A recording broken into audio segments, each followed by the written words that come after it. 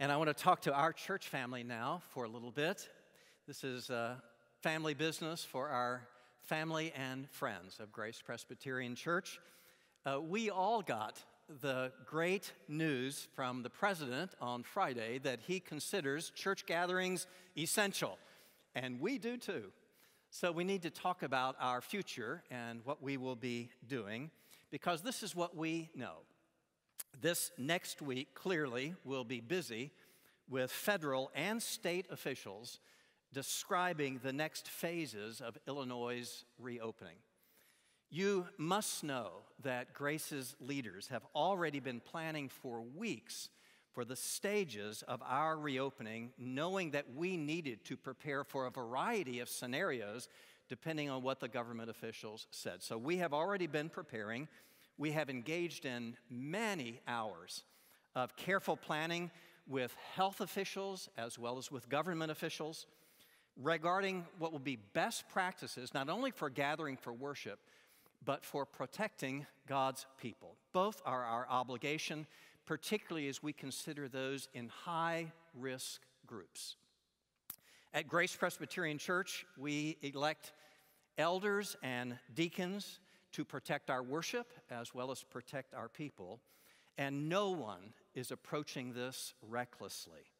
This virus is real, and it is deadly, and there are church families here who can testify to those realities.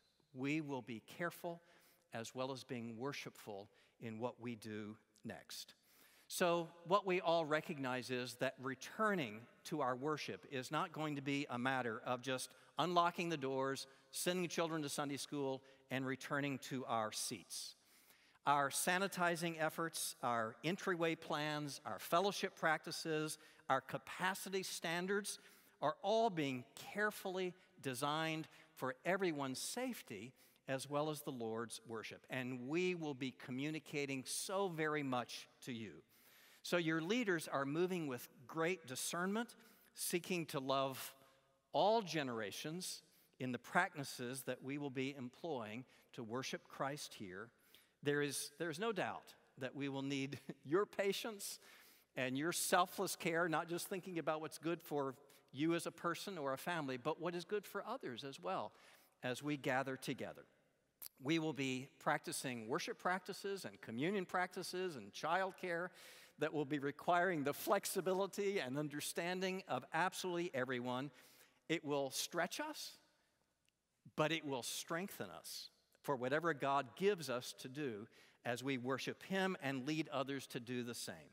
Now, you must know that we have amped up all our communications in this pandemic time with more text and devotions at midweek, with website announcements, with phone calls from our leaders to every household that we have contact with. There will be more emails and contacts that go out this week. If you have not been getting that communication, please call the church office, go to the website, and make sure that we have a channel to reach you so that we can be communicating with you. We will continue to communicate copiously about all of our reentry plans and standards because we need your help and your understanding, and we want to gather together as God enables us to worship Him. Some things that you can do even now as we look toward gathering together again: pray for the church leaders. We don't just have pastors, we have elders and deacons and those who are helping us even today with technology. Many plans will begin now going into effect. And as I said, we have been working on that. We will continue. But we know that some of what will happen is we will distribute some of our worship as well. There will be people who will live stream, people who will be here, people who will be in different places. Invite your neighbors.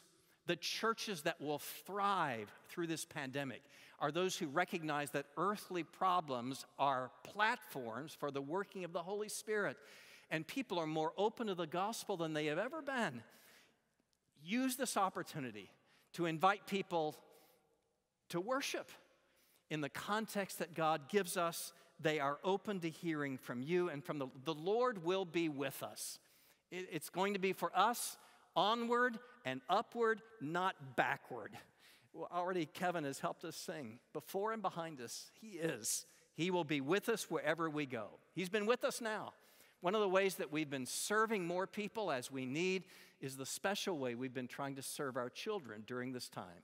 We'll do that now because we're taking special care of our children with the children's sermons that are even during these streamed worship services. Here's another from one of our ministry directors ministering to our children. Let's watch together.